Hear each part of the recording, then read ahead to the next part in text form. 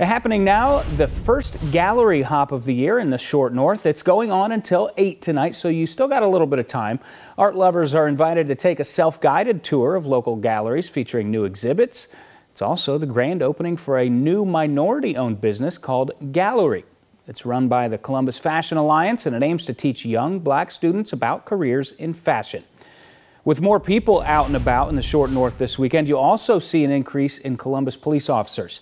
Short North Alliance is relaunching its crime interdiction program.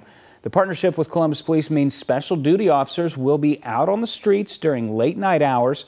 Short North Alliance is also in the running for grant money that could help fund new cameras and lighting throughout the neighborhood. The emphasis on safety comes after a string of violent incidents last May that included a shooting that left 10 people injured and a homicide.